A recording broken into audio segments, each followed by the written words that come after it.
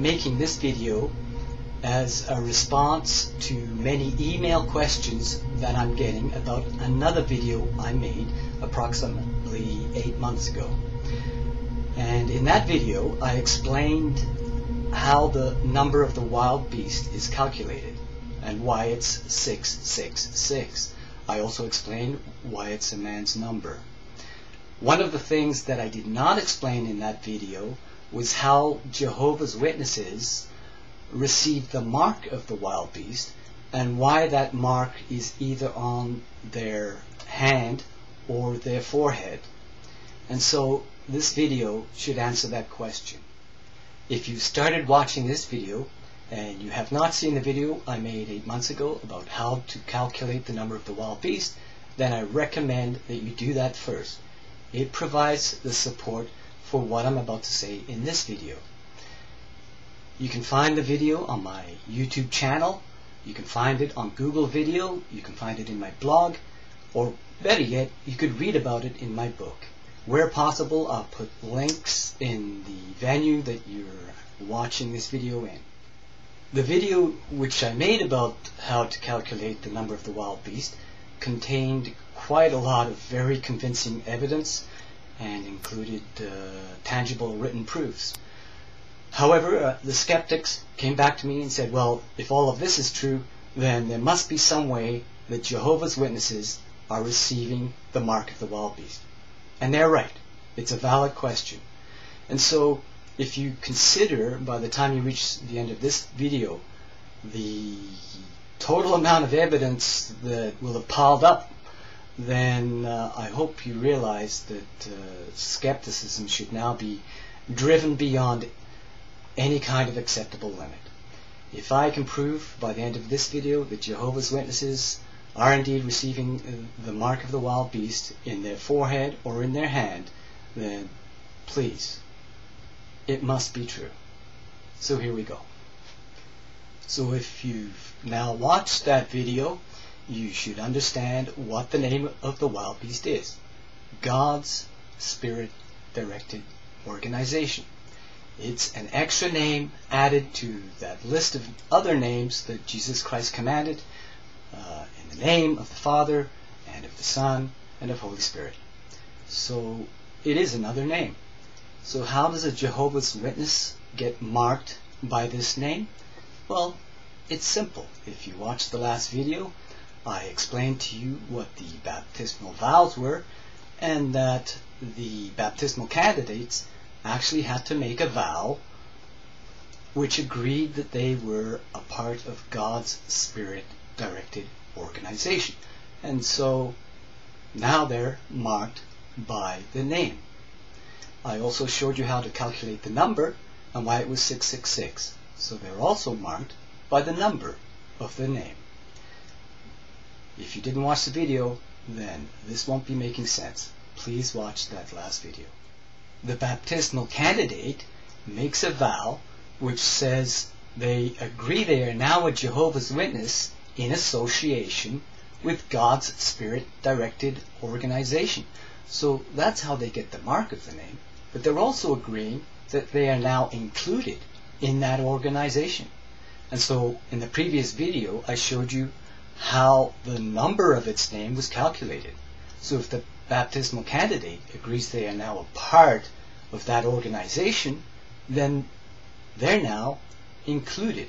They have the number of the name. There is another issue surrounding the Jehovah's Witness baptism that I'd like to bring to your attention, which I didn't mention in the last video. And that is that Jesus Christ's commanded baptism includes a list of names. And God's Spirit-directed organization is another name in addition to all those other commanded names. And in the Watchtower article, which explains what Jehovah's Witnesses' baptismal vows are, immediately after that, the article explains that these vows are essential for a person's salvation. And so the baptismal candidate, before they can be baptized, has to agree that the whole baptismal arrangement is in fact essential for their personal salvation. And hopefully, if you're a well-read Bible student, you already know that there's a scripture in the New Testament which says there is no other name by which we might be saved.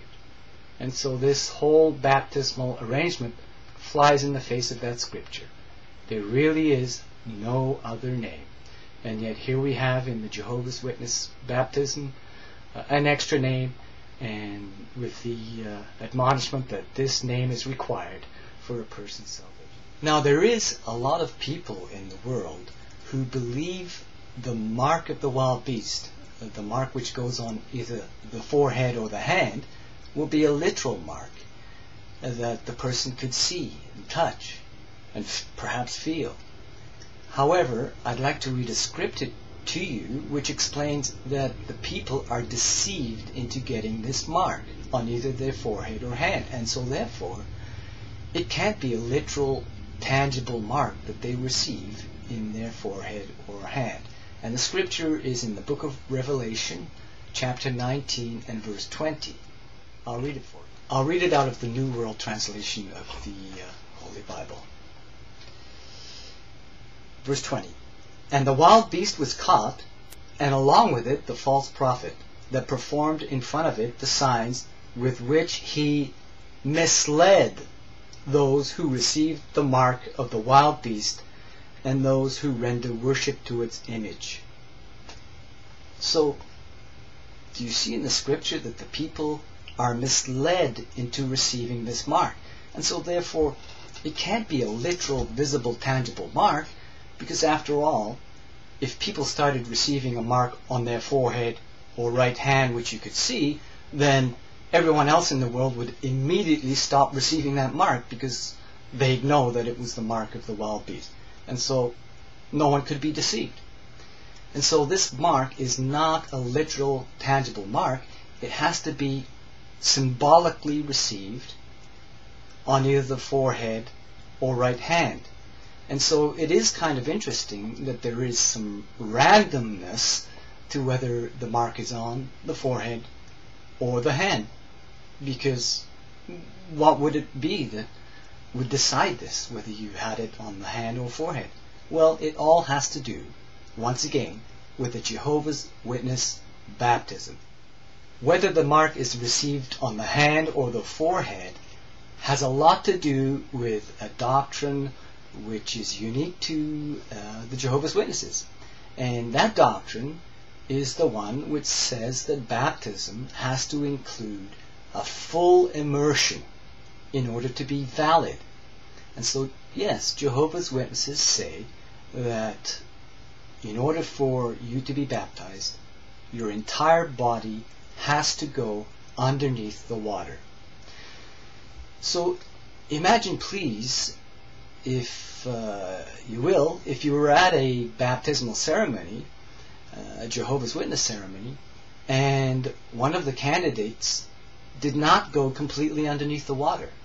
And so all those other Jehovah's Witnesses who are watching the ceremony might now consider that candidate as not baptized.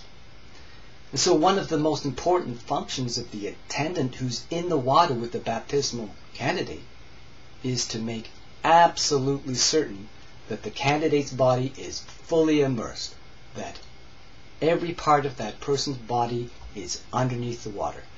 Only until the very last part of a person's body goes underneath the water is the baptism valid.